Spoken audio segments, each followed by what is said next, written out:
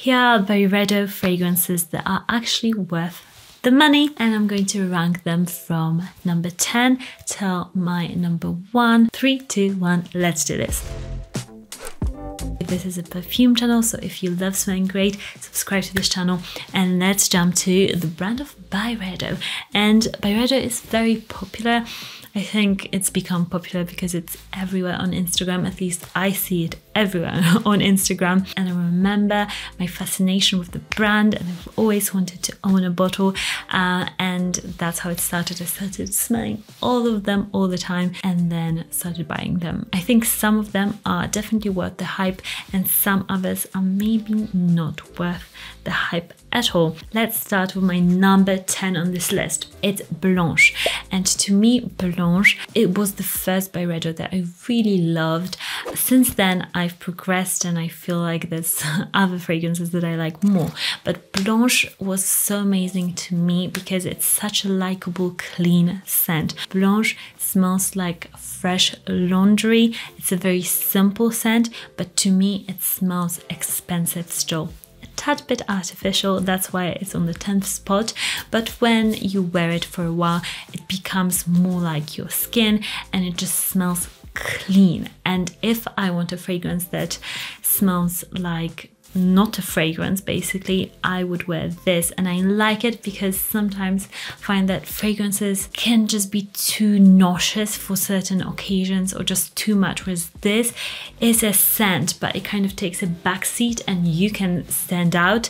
It's not like the fragrance is speaking for you, if you know what I mean. And there's tons of laundry clean scents, but I think many of them smell really, really cheap, whereas this one has managed to have some class in this fragrance, so I like that one. Okay, number 9 is Bibliotheque. And this fragrance I love, but I must admit that I do prefer it in a candle than in a fragrance. I think it's such a stunning scent. It really smells like an old library with yellowed pages, books and leather seats that also have been there quite a while. It smells a bit dusty even, a bit fruity.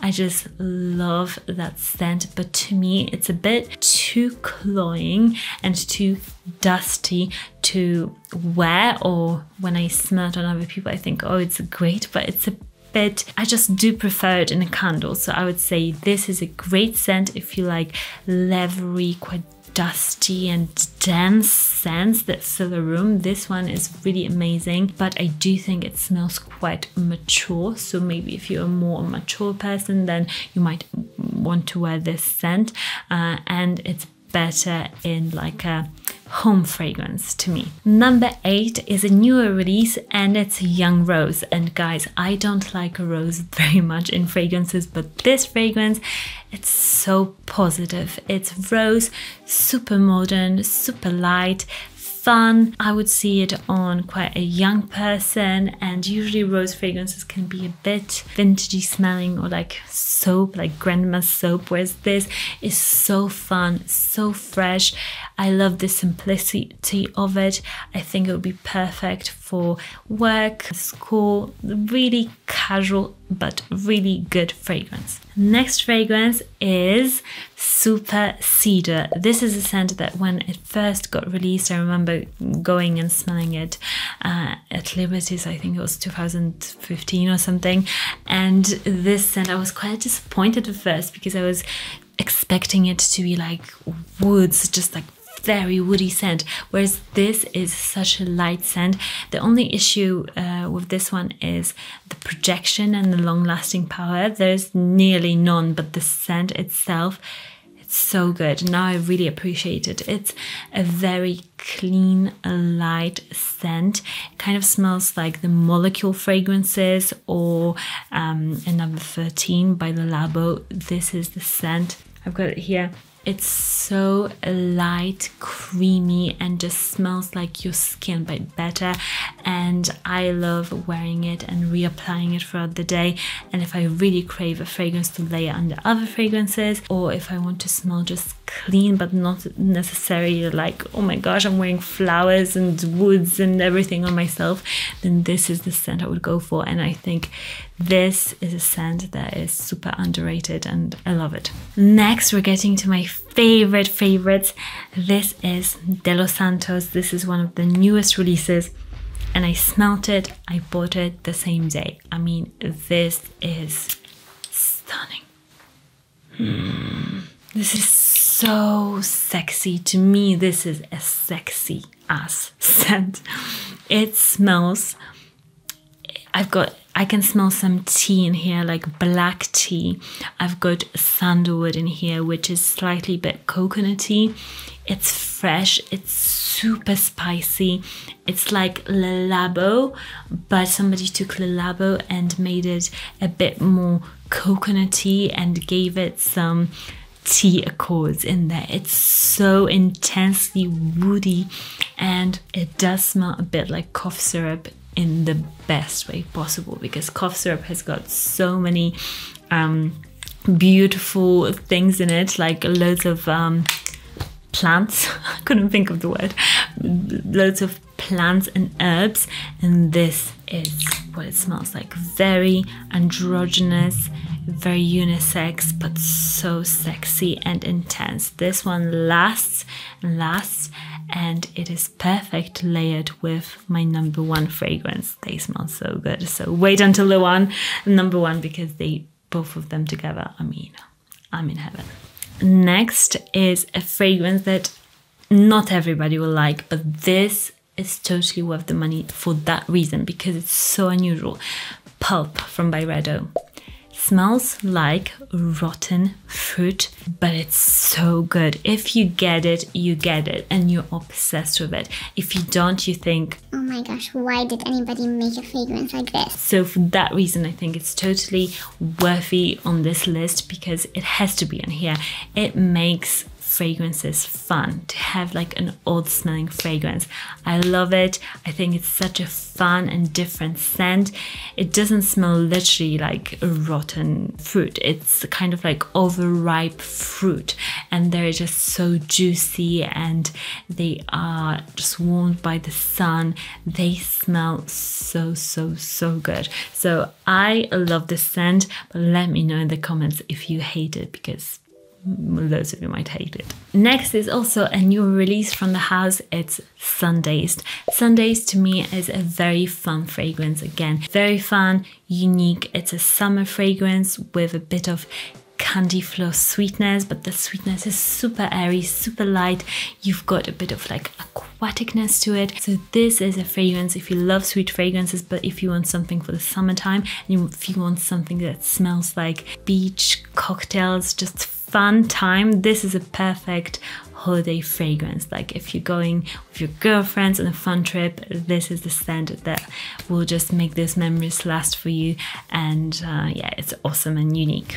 Next up is the OG fragrance from BYREDO, Gypsy Water. This is the fragrance I remember just watching all the vloggers back in the day wearing this. I remember Tanya Burr and Zoella, they would always like wear this fragrance, remember?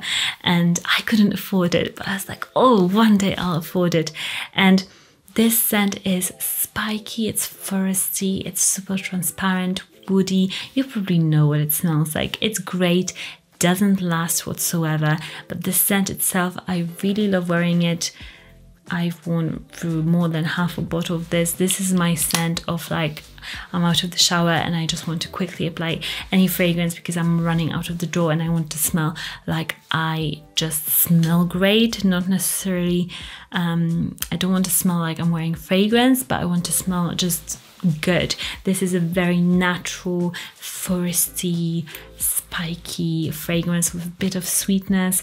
Love this one. Longevity isn't great and loads of people wear it, so that's why it's not on number one spot, because I think too many people do wear it, but I love it nonetheless. And the number two spot is my beloved Bal D'Afrique. I think this fragrance is an awesome summer or all year round scent. It's tropical, it's loud, it's super projecting, and although I think that a lot of BYREDO's fragrances, they're not super strong or projecting, this one, the performance is great, the scent is nice. It's almost kind of like a ripened banana, tropical sort of a scent. You feel like you're on holiday, you feel fun, you feel confident because of the strength of this fragrance.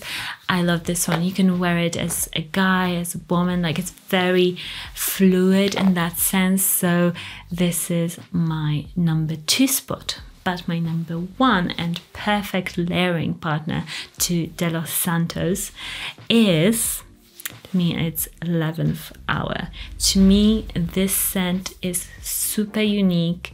It's not as popular as Gypsy Water. Performance is great and it's amazing for layering. Try it, guys. It's rum, figs and spiciness in here. It sounds like quite an intense scent, but I would say it is a scent that you can wear in the summer, you can wear it in the winter, you can wear it whenever, and it's so good. That fig in here and that rum, it's so boozy on the skin but still very fresh.